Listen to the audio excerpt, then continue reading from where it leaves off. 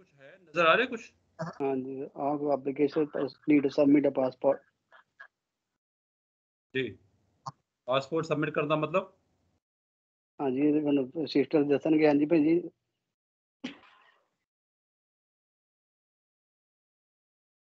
Hello, are you here?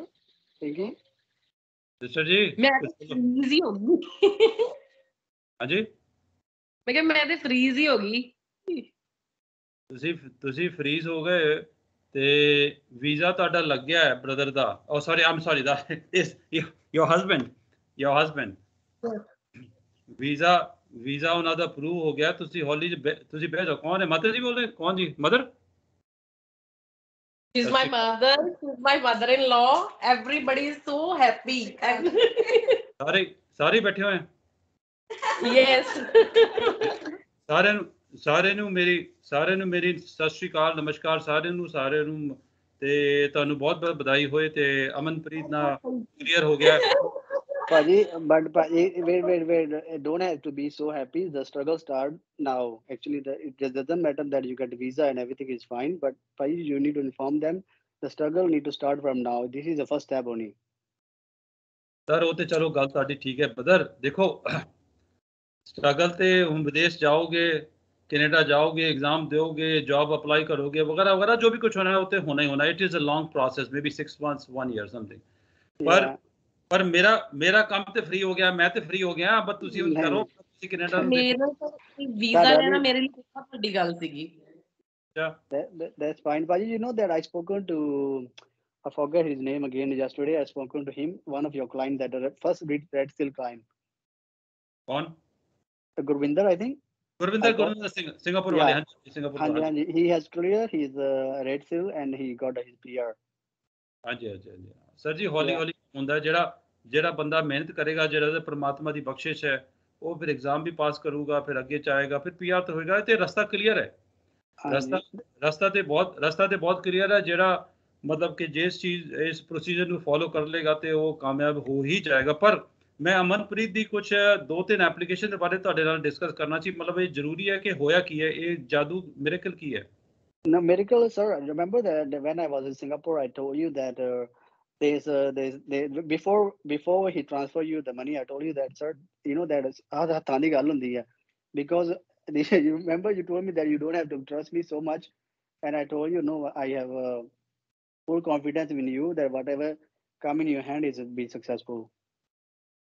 चलो sir जी, ये ते देखो, मेरा honestly between you and me, I'm telling you there is nothing special I did, but I have good feeling about something and I try to tell the visa officer कि भाई ये बंदा जरा ठीक है।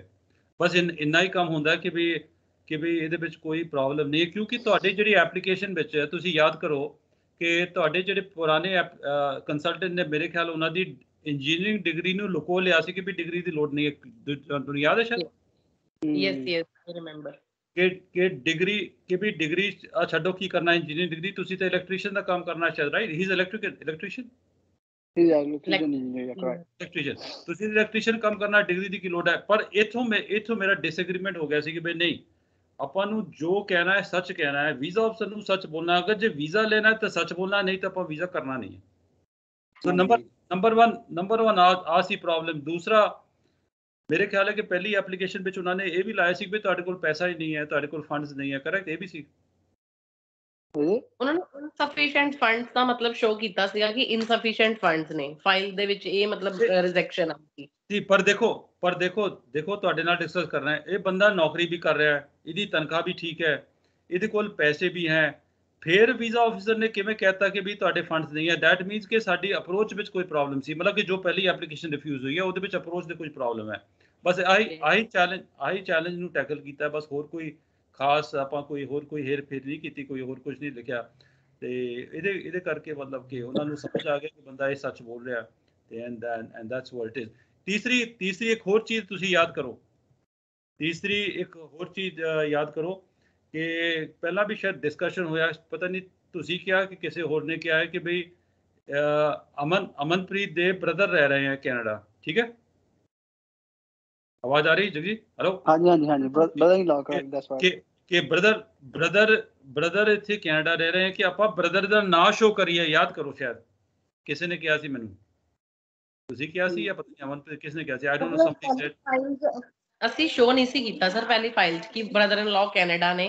ਬਸ ਇੱਥੇ ਰੁਕ ਜਾਣਾ। ਬਸ ਦੇਖੋ ਇੱਥੇ ਵੀ ਹੁਣ ਸੱਚਾਈ ਤੋਂ ਆਪਾਂ ਵਿਮੁਖ ਹੋ ਰਹੇ ਹਾਂ, ਸੱਚਾਈ ਤੋਂ ਦੂਰ ਜਾ ਰਹੇ ਹਾਂ। ਦੇਖੋ ਮੈਂ ਤੁਹਾਨੂੰ ਇਹ ਕਿਹਾ ਸੀ ਕਿ ਵੀ ਮੈਂ ਝੂਠ ਨਹੀਂ ਬੋਲਣਾ ਕਿ ਅਗਰ ਬ੍ਰਦਰ ਰਹਿ ਰਹੇ ਹੈ, ਅਗਰ ਤੁਹਾਡੇ ਬ੍ਰਦਰ ਇਨ ਲਾਅ ਕੈਨੇਡਾ ਰਹਿ ਰਹੇ ਹੈ, ਤੇ ਮੈਂ ਇਹਨਾਂ ਨੂੰ ਸ਼ੋ ਕਰਾਂਗਾ ਕਿ ਬਈ ਈਵਨ ਦੋ ਤੁਸੀਂ ਐਗਜ਼ਾਮ ਦੇਣੇ ਜਾਣਾ, ਟੋਰਾਂਟੋ ਜਾਣਾ ਐਗਜ਼ਾਮ ਦੇਣੇ, ਪਰ ਮੈਂ ਕਰਾਂਗਾ ਕਿ ਵੀ ਐਡਮਿੰਟਨ ਆकर ਬ੍ਰਦਰ ਨੂੰ ਮਿਲ ਕਰ ਬ੍ਰਦਰ ਦੇ ਨਾਲ ਟਾਈਮ ਸਪੈਂਡ ਕਰਕੇ ਫਿਰ ਟੋਰਾਂਟੋ ਐਗਜ਼ਾਮ ਦੇ ਕੇ ਫਿਰ ਮੁੜਨਾ। Do you remember? ਯਾਦ ਹੈ ਕਿ ਨਹੀਂ? ਹਾਂਜੀ ਹਾਂ, ਤੇ ਉਹੀ ਚੀਜ਼ ਮੈਂ ਕੀਤੀ ਤੇ ਅੱਜ ਵੀਜ਼ਾ ਤੁਹਾਡਾ ਤਿਆਰ ਹੈ। ਅਗਰ ਅੱਜ ਹੀ ਆ ਸਰ ਫਾਈਲ ਇਹਨਾਂ ਦੀ? ਜੀ ਅੱਜ ਸਵੇਰੇ ਕਰੀਬ 6 ਵਜੇ ਸ਼ਾਇਦ ਮੈਂ ਅੱਜ ਸਵੇਰੇ 6 ਵਜੇ ਚੰਡੀਗੜ੍ਹ ਟਾਈਮ ਸਵੇਰੇ 6 ਵਜੇ ਮੈਂ ਕਾਲ ਕਰ ਰਿਹਾ। ਹਾਂਜੀ ਸਰ, ਬਟ ਪਤਾ ਕੀ ਚੱਕਰ ਮੇਰੇ ਸਾਹਮਣੇ Canada the I think processing, I don't know how come is to fast ਨਾਊਡੇਜ਼, because van I apply firm here, not sorry, from Singapore, I was supposed to go to San Francisco, California, and it doesn't work, and ਉਹ ਤੋਂ 3 ਮਹੀਨੇ ਬਾਅਦ ਮੈਂ ਆਪਣਾ US ਦਾ apply ਕੀਤਾ ਤੇ ਹਫਤੇ ਬਾਅਦ ਆ ਗਿਆ। ਤੇ when I reached there in California, then they asked me, the letter came that you need to submit your passport, but it was too late for me to do that over there. But now I think the process is very fast. She told me that we apply on 8 February, right? Ji Yeah. हो गया कोई नहीं। I don't control the speed of processing। वो process कितना लग जाए, जितना भी हो जाए, मतलब मेरे हाथ से नहीं है। जो मेरे हाथ से है वो है कि मैं सच बोलना है, सच के सिवा कुछ नहीं बोलना, बस ये मेरे हाथ से। हाँ जी, ताकि फिर वाहिगुरु ਤੁਹਾਨੂੰ ਪਤਾ ਭਲੀ ਕਰਦਾ। हाँ, मेरे हाथ से है कि ਉਹਨੂੰ ਸੈਟੀਸਫਾਈ ਕਿਵੇਂ ਕਰਨਾ ਹੈ, ਸੱਚ ਬੋਲਣਾ ਹੈ। ਉਹ ਫਿਰ ਉਹ that is what I control and that is what I decide। ਕੱਲ ਨੂੰ ਮਤਲਬ ਕਿ ਇੰਟਰਵਿਊ ਹੋ ਜਾਏ ਜਾਂ ਕੋਈ ਇਨਕੁਆਇਰੀ ਹੋ ਜਾਏ, ਲੈ ਤੇ ਮੈਨੂੰ ਕੋਈ ਵਟਐਵਰ, ਆਪਾਂ ਦੇ ਸੱਚ ਬੋਲਿਆ ਹੀ, ਆਪਾਂ ਨੇ ਝੂਠ ਬੋਲਿਆ ਨਹੀਂ ਕੁਝ। ਸੋ ਤਿੰਨ ਗੱਲਾਂ ਨੂੰ ਮੈਂ ਇੱਕ ਦੁਬਾਰਾ ਰੀਇੰਫੈਸਿਸ ਕਰਾਂਗਾ। Something to I am always learning firm new application bye ਦ ਵੇ, ਕਿ ਜਿਹੜੇ ਪੈਸੇ ਇਨਕਮ ਹੈ ਉਹ ਕਿਵੇਂ ਸ਼ੋ ਕਰਨੇ, ਦੈਟਸ ਨੰਬਰ 1। ਨੰਬਰ 2, ਜਿਹੜੇ ਪੁਰਾਣੇ ਕੰਸਲਟੈਂਟ ਕਿਹਾ ਸੀ ਕਿ ਵੀ ਆਪਾਂ ਇੰਜੀਨੀਅਰਿੰਗ ਡਿਗਰੀ ਤੋਂ ਸ਼ੋ ਹੀ ਨਹੀਂ ਕਰਨਾ। ਇਹ ਪੰਜਾਬ ਦੀ ਬਹੁਤ ਵੱਡੀ ਬਿਮਾਰੀ ਹੈ ਐਕਚੁਅਲੀ। ਇੱਥੇ ਜਿਹੜੇ ਲੋਕ ਨੇ ਨਾ, ਕਿ ਮਤਲਬ ਕਿ ਉਹ ਸੋਚਦੇ ਕਿ ਵੀ ਉਹ ਵੀਜ਼ਾ ਅਫਸਰ ਤੋਂ ਜ਼ਿਆਦਾ ਹੁਸ਼ਿਆਰ ਹੈ ਤੇ ਆਪਾਂ ਇਹ ਨਹੀਂ ਕਰਨਾ, ਉਹ ਨਹੀਂ ਕਰਨਾ, ਉਹਨੂੰ ਕਰ ਦੇਣਾ। ਮੈਂ ਕਿਹਾ ਨਹੀਂ, ਮੈਂ ਨਹੀਂ ਕਰਨਾ। I will show the degree, ਜੋ ਵੀ ਡਿਗਰੀ ਹੈ ਉਹ ਉੱਦਾਂ ਹੀ ਸ਼ੋ ਕਰਨੀ। ਤਾਂ ਉਹ ਮੈਂ ਆਪਣੇ ਲੈਟਰ 'ਚ ਉਹਨਾਂ ਨੂੰ ਦੱਸਿਆ ਹੋਇਆ ਕਿ ਵੀ ਪੁਰਾਣੇ ਕੰਸਲਟੈਂਟ ਨੇ ਸਾਨੂੰ ਗਲਤ ਰਾਹ ਪਾ ਕੇ ਡਿਗਰੀ ਨੂੰ ਹਾਈਡ ਕਰ ਲਿਆ, ਪਰ ਮੈਂ ਹੁਣ ਠੀਕ ਕਰ ਰਿਹਾ ਕਿ ਵੀ ਡਿਗਰੀ ਮੇਰੇ ਕੋਲ ਹੈ ਤੇ ਡਿਗਰੀ ਕਰਕੇ ਤੁਸੀਂ ਹੁਣ ਵੀਜ਼ਾ ਦੇਣਾ ਤੇ ਦੇ ਦਿਓ, ਨਹੀਂ ਤਾਂ ਸਤਿ ਸ਼੍ਰੀ ਅਕਾਲ। ਦੈਟਸ ਵਾਟ ਆਈ ਰੋਟ। ਤੇ ਤੀਸਰਾ ਤੁਹਾਡਾ ਜਿਹੜਾ ਆਪਣਾ ਇਹਦੇ ਫੰਡਸ ਵਾਲਾ, ਅੱਛਾ ਫੰਡਸ ਹੋ ਗਈ, engineering degree, and the third was I think brother in law in Canada. ਬਹੁਤ ਲੋਕਾਂ ਦਾ ਤੁਸੀਂ ਵੀ ਦੇਖੋ, ਤੁਸੀਂ ਵੀ ਨਹੀਂ ਲਿਖਿਆ ਕਿ ਵੀ ਆਪਾਂ ਬ੍ਰਦਰ ਇਨ ਲਾਅ ਸ਼ੋ ਕਰ ਦਿਆਂਗੇ ਤੇ ਉਹਨਾਂ ਨੂੰ ਕੋਈ ਸ਼ੱਕ ਪੈਦਾ ਹੋ ਜਾਏਗਾ, ਬੰਦਾ ਮੁੜੇਗਾ ਨਹੀਂ, ਰਾਈਟ? ਤੁਸੀਂ ਵੀ ਸੋਚਿਆ ਨਹੀਂ ਸ਼ਾਇਦ ਬੈਨ ਭੁਪਿੰਦਰ?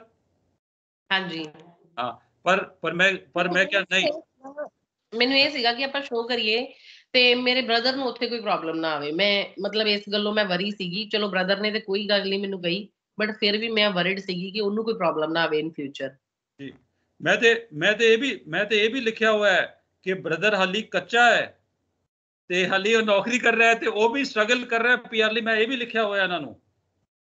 ਓਕੇ, ਇਹਦੇ ਵਿੱਚ ਕੋਈ ਝੂਠ ਤੇ ਨਹੀਂ, ਕੋਈ ਝੂਠ ਤੇ ਨਹੀਂ। Everything is okay, right? Everything is clear. ਤੇ ਤੁਹਾਡੇ ਸਾਹਮਣੇ ਅੱਜ ਪਾਸਪੋਰਟ ਰਿਕੁਐਸਟ ਆ ਗਈ ਹੈ ਤੇ ਨਮਸਕਾਰ ਕਰਦੇ ਹਾਂ ਪਰਮਾਤਮਾ ਨੂੰ, ਤੁਹਾਨੂੰ ਤੇ ਜਗਜੀਤ ਸਿੰਘ ਨੂੰ, ਜਿਨ੍ਹਾਂ ਨੇ ਬਿਨਾਂ ਦੇਖੇ ਬਿਨਾਂ ਮਿਲੇ $1000 ਦਿੱਤਾ ਕਿ ਵੀ ਤੁਸੀਂ ਲਾਓ ਜੀ ਐਪਲੀਕੇਸ਼ਨ ਲਾਓ। ਦੇਖੋ ਮਤਲਬ ਕਿ ਆਪਾਂ ਇੱਥੇ ਇੰਡੀਆ ਵਿਚਰ ਰਹੇ ਹਾਂ, ਕਿਸੇ ਨੂੰ 1 ਰੁਪਇਆ ਕੋਈ ਦਿੰਦਾ ਨਹੀਂ, ਕਹਿੰਦਾ ਪਾਪਾ ਪਤਾ ਨਹੀਂ ਕਿ ਕੋਈ ਧੋਖਾ ਨਾ ਹੋ ਜਾ ਰਿਹਾ। ਮੈਂ ਇੱਥੇ ਬਈ ਮੇਰੇ ਕੋਲ ਸਰ ਜਿੰਨੇ ਮਰਜ਼ੀ ਪੈਸੇ, ਮੇਰੇ ਸਾਰੇ ਪੈਸੇ ਇਹਨਾਂ ਦੋਵਾਂ ਨੇ ਦੇਣੇ ਆ। ਮੈਂ ਪਹਿਲਾਂ ਹੀ ਕਿਹਾ ਸੀ ਇਹਨਾਂ ਨੂੰ। ਇੰਨੇ ਜ਼ਿਆਦਾ ਆਪਾਂ ਸ਼ੱਕ ਕਰਦੇ ਕਿ ਬਈ ਕੋਈ ਧੋਖਾ ਨਾ ਹੋ ਜਾਏ, ਆਪਾਂ ਪੈਸੇ ਦੇਣ ਨੂੰ ਤਿਆਰ ਹੈ ਤੇ ਤੁਸੀਂ ਬਗੈਰ ਦੇਖੇ, ਬਗੈਰ ਮਿਲੇ, ਬਗੈਰ ਕੋਈ ਰੂਬਰੂ ਨਾ ਤੁਸੀਂ ਮੇਰੇ ਘਰ ਆਏ ਐਡਮਿੰਟਨ 'ਚ ਨਾ ਬੰਦਾ, ਉਹ ਵੀ ਐਕਚੁਅਲੀ ਉਹ ਵੀ ਕਦੇ ਐਡਮਿੰਟਨ ਮੇਰੇ ਘਰ ਹੀ ਨਹੀਂ ਆਇਆ। ਸੋ ਮਤਲਬ ਕਿ ਉਹਦੇ ਮਤਲਬ ਕਿ ਓਵਰਰਾਈਡ ਕਰਦੇ ਹੋ ਸਾਰਾ ਸਸਪੀਸ਼ਨ ਤੇ ਤੁਸੀਂ ਟਰਸਟ ਕੀਤਾ ਤੇ No, I will ask him to come and see you when you are back in Canada. जी मैं तो इस वेले पंजाब घूम रहा मैं तो आज ते मेरे ख्याल धरना लग्या शंभू बॉर्डर ते आज ते मेरे ख्याल लोग इकट्ठे हो रहे चाहते हुए हाँ जी you read news. So I'm enjoying my life in Chandigarh. So I will stay here for about a month, close to a month. So मैंने कोई काली नहीं जानती वापस एडमिंटन इस वक्त. So I'm but that's what it is. Hey, everything is good and passport request आ गई है.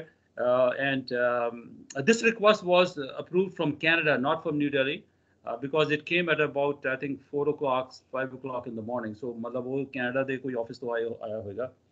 But hey, good. We are good. We have the. I'm very glad that I'm helping out in Red Seal. I always love to talk to people who are Red Seal. Hello. I always love to talk to people who are qualified in India, like electrician, plumbing, welding, air conditioned mechanic, house construction, anything to do with construction industry. ਜਿਹੜੇ ਲੋਕ qualified है, they have at least 5 years experience. पर लेकिन मेहनत ਤੁਸੀਂ ਕੀਤੀ ਨਾ देखो अमन ने आप ही मेहनत करके वो टेस्ट का एग्जाम भरिया फॉर्म फिर आया रिजल्ट आया करके मैं I did not do anything. कई लोग मैंने कॉल करते हैं कि भाजी ਤੁਸੀਂ मेरा करा दो. मैं कि मेरा काम नहीं कराना. You get me the test result, test invitation, then my job will start. पर लोगों ਨੂੰ ਇੰਦਾ ਕਿ ਵੀ ਬਣੀ ਬਣਾਈ वो मिल जाए ਮੈਨੂੰ है कि just like spoon feeding हो जाए. It's not going to happen. I cannot do that. But that's what it is. So we are good. So I'm glad that the family will come together. On अमन जाएगा. अमन ਨੂੰ मेरी हिदायत है कि भाई exam ਦੀ ਤਿਆਰੀ करे. बगैर ਤਿਆਰੀ ਤੇ ਪਾਸ नहीं होना. ਤਿਆਰੀ करे, अपनी प्रैक्टिस करे ਤੇ ਤਿਆਰੀ करके अपना जिमें गुरविंदर ने ਕੀਤਾ एक्चुअली कि वो पास करके रिटन टेस्ट पास करके then I will apply for his PR application. एक बार वो पास कर गया ਤੇ ਉਹਨੂੰ मतलब ਉਹਨੂੰ LMIA ਲਈ ਪੈਸੇ ਵੇਸਟ ਕਰਨਾ ਇਹ ਸਭ ਤੱਕ ਖਾਣ ਦੀ ਲੋੜ ਨਹੀਂ ਹੈ. As soon as he passed the examination, because I have written to the visa officer कि भाई ये मेरी गारंटी ते जा रहा बंदा ये 10 दिनों बाद मुड़ के वापस आएगा इंडिया एटलीस्ट वंस एक बार आएगा. सो किते ये ना हो कि भाई वो लालच करके उत्थे रुक जाए कि कोई एजेंट कह दे जी जॉब मिल गई तो डोंट गो बैक. इस तरह काम ना हो जाए. सो he will come back. Then I will file for his PR application also after he passes the test. But sir, the test which कोई अपने को मिल सकता है result? Sorry, what are the questions he need to prepare and all this stuff? Sir वो ते फिर मेरे को तो नहीं है. वो ते ਤੁਸੀਂ ਗੂਗਲ ਤੇ ਸਰਚ ਕਰੋਗੇ ਟਿਊਟੋਰੀਅਲ ਹੁੰਦੀ ਹੈ ਉਹਦਾ ਇਲੈਕਟ੍ਰੀਸ਼ੀਅਨ ਤੇ. ਅਦਰਵਾਈਜ਼ ਤੁਸੀਂ ਆਪਣੇ ਬ੍ਰਦਰ ਨੂੰ ਕਹਿਣਾ ਕਿ ਉਹਨਾਂ ਨੂੰ ਐਲਬਰਟਾ ਟ੍ਰੇਡ ਓਨਟਾਰੀਓ ਟ੍ਰੇਡ ਨੂੰ ਕਾਲ ਕਰਕੇ ਉਹਨਾਂ ਕੋਲ ਇੱਕ ਗਾਈਡ ਬੁੱਕ ਹੁੰਦੀ ਹੈ. ਗਾਈਡ ਬੇਸ ਤੇ ਹੁੰਦੇ ਫਿਰ $100-200 ਦੀ. ਆਈ ਡੋਂਟ ਨੋ ਕਿ ਕਿੰਨੇ ਦੀ ਹੈ ਪਰ ਜਿੰਨੇ ਦੀ ਵੀ ਹੈ ਲੈ ਕੇ ਤੁਸੀਂ ਉਹਦੀ ਪ੍ਰੈਕਟਿਸ ਕਰੋ. ਜਿਹੜੀ ਸਮਾਰਟਨੈਸ ਜਿਹੜੀ ਹੁਸ਼ਿਆਰੀ ਹੈ ਕਿ ਵੀ ਘਰ ਹੀ ਰਹਿ ਕੇ ਇੰਡੀਆ ਰਹਿ ਕੇ ਤੁਸੀਂ ਪ੍ਰੈਕਟਿਸ ਕਰੋ ਤੇ ਪ੍ਰੈਕਟਿਸ ਕਰਕੇ ਫਿਰ ਐਗਜ਼ਾਮ ਦੇਣ ਜਾਓ. All right. Yeah, our goal is to clear the exam, not to find LMI there. ਬਿਲਕੁਲ. I ਤੁਹਾਨੂੰ ਸ਼ਾਬਾਸ਼ੀ ਹੈ ਤੁਹਾਡੇ ਖਿਆਲ ਨੂੰ ਤੁਹਾਡੇ ਜਿਹੜੀ ਅਪਰੋਚ ਨੂੰ ਕਿ ਆਪਾਂ ਗਲਤ ਕੰਮ ਨਾ ਕਰੀਏ. ਜੌਬ ਤੇ ਤੁਹਾਨੂੰ ਮਿਲੇਗੀ. ਪਹਿਲਾਂ ਆਪਾਂ PR ਦਾ ਕਰੀਏ. एग्जाम पास करो मुड़ के वापस आओ जलंधर जॉब कंटिन्यू करो. It may take 6 months or so सारे ਦਾ PR लगेगा.